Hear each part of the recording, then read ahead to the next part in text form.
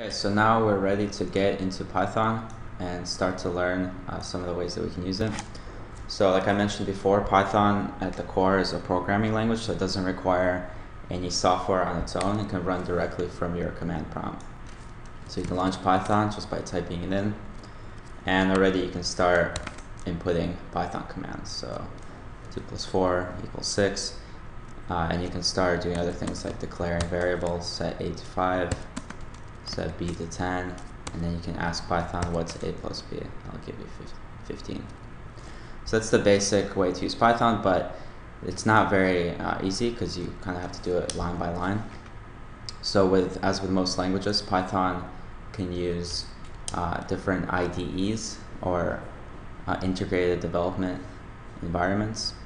And there's a lot of options for Python. Some of them have sort of functionalities built in to make writing and error checking code easier. Python distribution comes with an IDE that's very basic, but it will work for our purposes in this class. And you can find that IDE if you go to your Python folder. It's called idle here. So if you go to Python 2.7, idle Python GUI.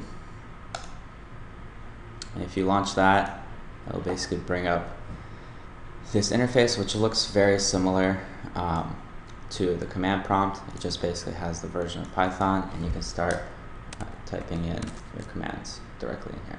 The cool thing about idle or any of these IDEs is it also has support for writing scripts and then executing those scripts in the Python environment.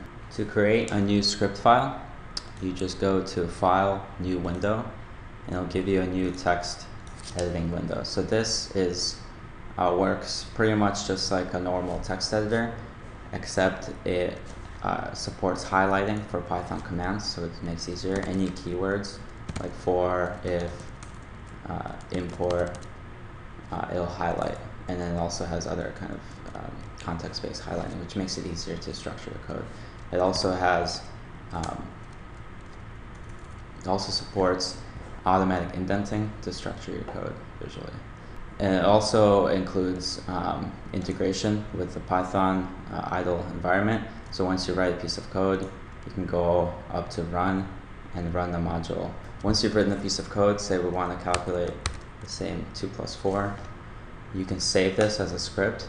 So go to Save As, and here we'll just save it on the desktop, and we'll just call this test. And in order to have it process the file as a Python file, you just have to add the .py to the end instead of something like .txt. So once you save this, it's saved here, and you can run a module. You can just hit F5, and it'll basically take this script and execute the whole script in order within your environment.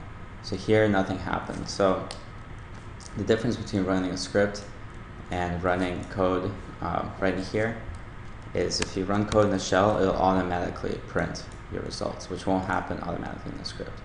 In order to print things from a script to idle, we just use the print command. So this is your first basic Python command, and once you run this, when you run, it'll automatically ask you to save your work. Now it's going to do that computation and then automatically print the result.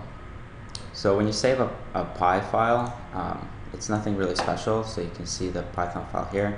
Because you added .py, it'll know that it's a Python file. So if you right click on it now, it'll give you options like edit with idle. So that'll basically pull it up in your idle environment. But at the base, it's still a text file, so you can also open it with other programs.